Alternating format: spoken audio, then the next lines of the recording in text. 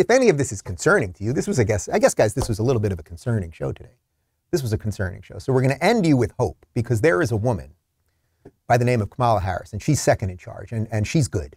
This is a woman who knows her shit. She's good, and we've got video to prove it that we're going to show you in just a second. This woman seriously knows what she's doing, and if anything, you know, if Joe Biden, if one morning, you know, fell down the stairs, whatever it is, she'd be in charge, and everything would be okay. You know, I like to give you guys hope, and I think we do have hope.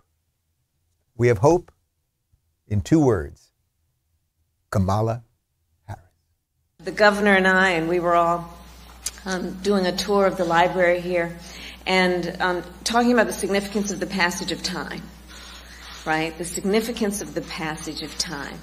So when you think about it, there is great significance to the passage of time in terms of what we need to do to lay these wires, what we need to do to create these jobs.